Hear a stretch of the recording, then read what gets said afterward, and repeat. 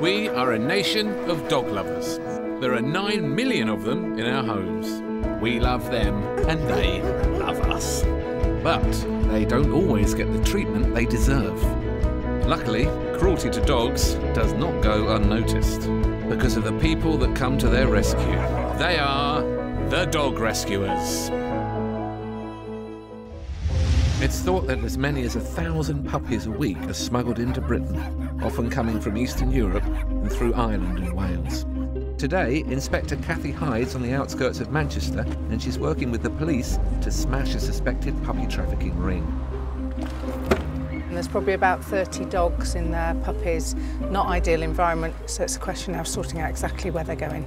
We've got dogs everywhere, dogs about to give birth, lots of puppies, and there's major concerns about the welfare in there as well.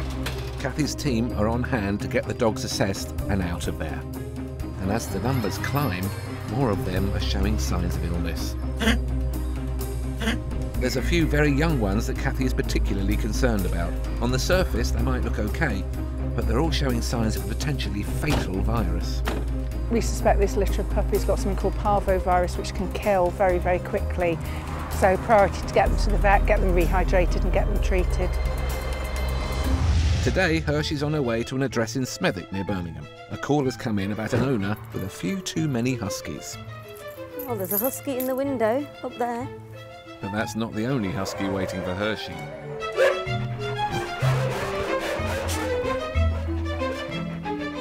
They're all being looked after by Nikki and Ken, and they've certainly got their hands full. They wake up, say, 3 o'clock in the morning sometimes and start howling and barking. About 8 o'clock, it's their feeding time, so they go mad then because they know food's on the go. But we spend most of the day then just poopy scooping, if you like, and mopping up after them. It is very stressful.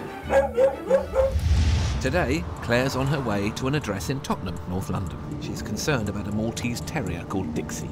It's living on the flat roof above a fast food establishment. There is a possibility that it could jump from the roof, so we're on our way now just to see if we can check that the dog's okay and if not, get the dog down. Let's just hope Claire and her colleague Siobhan are able to get Dixie down from the roof. Oh, there it is.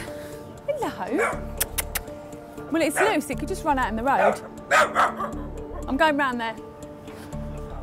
Hello. Every owner has a legal responsibility to provide for their dog. It seems as though little Dixie's needs aren't being met. There's nothing to stop that dog running down the stairs out into the street. It does have shelter, it's got no water, it's boiling today really out here for a dog. Hopefully the police will be happy for Claire to take Dixie.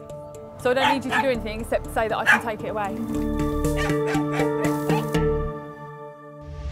Join me, Alan Davis, for a brand new series of The Dog Rescuers.